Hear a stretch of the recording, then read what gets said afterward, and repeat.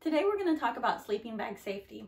I recently took in a rescue, and in going through their products, it brought to my attention some things we need to talk about. First off, I'm going to post a picture of the before picture of the sleeping bag. Before you wash your sleeping bags, you always want to clean them. So looking at the picture, you can see how messy it was, and I just took a simple brush and scraped it off so you can get all the loose shavings, loose quills, anything like that. So I did the inside and outside, and you can tell in the picture the inside was the dirtiest. So I've cleaned it off the best I could. You can still see some more, looks like self-anointing material, a few spines, little things like that. But for the most part, it's pretty clean.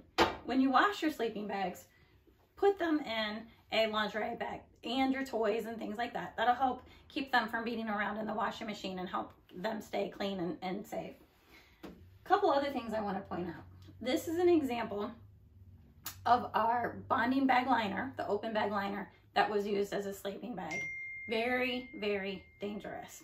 As a matter of fact, the hedgehog that we took in did have some bedding, a loose thread wrapped around one of its toenails, and it did lose a portion of its toe. So this is a big no-no. Do not use these liners. As you can see, they fray.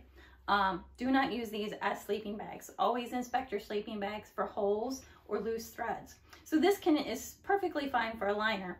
All I would do is after I wash it, trim up these loose threads, and when you use the bonding bag liners, the smooth side, the seam side, is what you're going to put your hedging next to. So I can tell this was used as a sleeping bag because there's self-anointing goop on the outside, on the frayed side. So I know that the hedgehog was not monitored in the sleeping bag.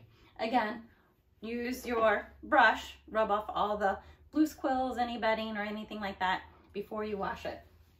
So these are all going to go in lingerie bags, so there's plenty of room for them to move around. And then there's several things that you can use to clean your sleeping bags. I just happen to have an eco detergent, unscented. So anything unscented, pet friendly is typically good. But just keep in mind the hedgehogs are going to be enclosed in this, so you don't want anything strong scented that's going to smell. After they come out of the washer, hang them up to dry and you should be good to go.